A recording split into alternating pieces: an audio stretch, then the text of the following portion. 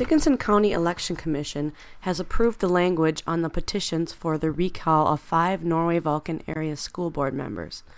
Ron Mullally of Vulcan filed the petitions against board members Candy Brew, Tammy Miller, Mark Skog, Mark Demers, and Thomas McCarthy, board president.